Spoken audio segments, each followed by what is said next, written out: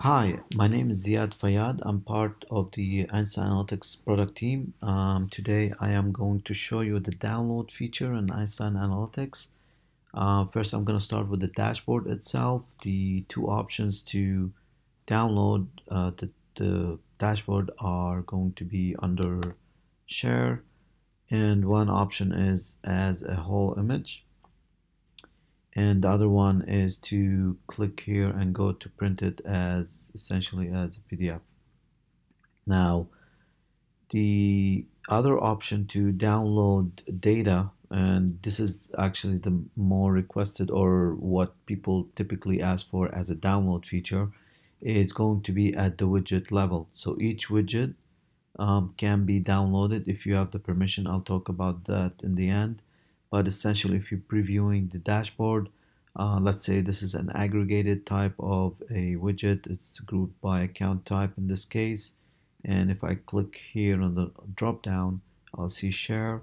And under download here, I'll see more options than image, Excel, or CSV. If I click on CSV, I've done this a couple of times here, and I see the data in a tabular format.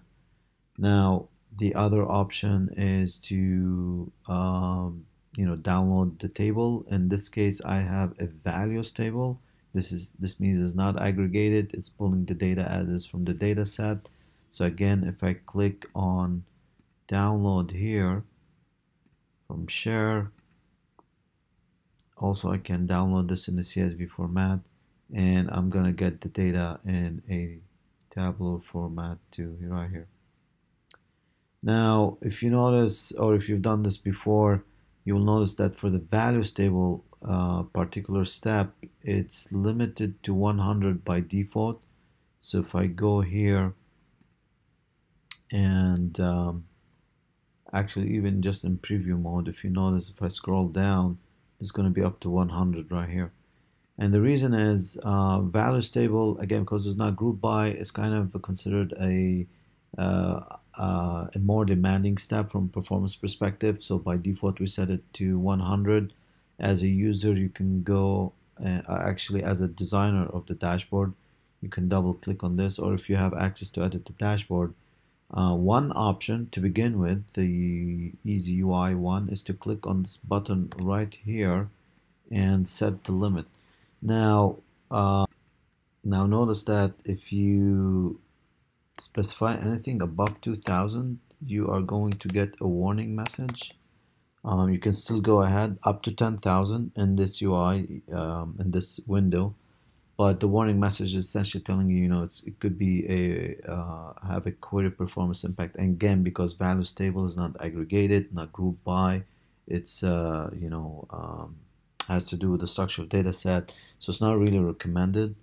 And again, the idea is, forget the download for a moment, that users, when they have values tables on the dashboard, users are pretty much not going to scroll through, 1,000 records, right? You're looking at those rows and details. So again, you can do this manually here. Get up to 10,000. If you put 11 here, it's going to read out. But let's say I put it 2000, which is okay, suppose it's fine. I think I have up to 700 or something. Okay, so that's one way to do it. And now if I hit update and then I go and download, it will download up to those 2000 records. Okay, now, and this is pretty much from the UI perspective.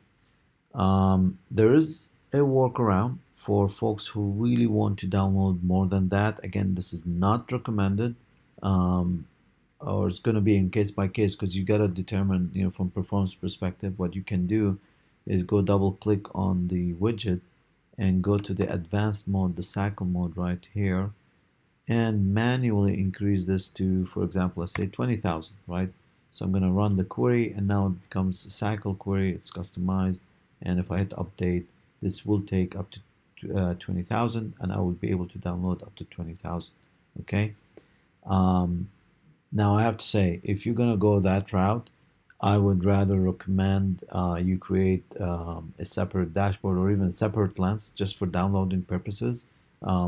Easiest way, if you don't want to start from scratch, all you have to do is just, let's say, explore this and you can take it and save it as its own lens, and again it will have that 20,000 rows, and you can actually increase it more than that, but you want to pay attention to the machine you run, the browser itself. If you increase this to 500,000 rows, the browser probably is going to crash. It's not going to be able to run it. You might just want to try a little bit and see what's your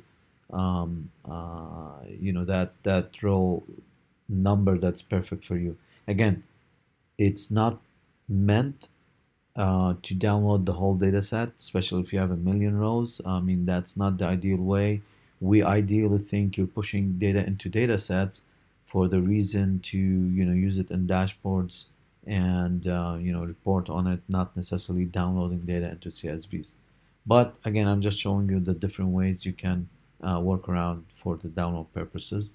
Um, the last thing is you want to pay attention to the permission sets you're assigning to the users.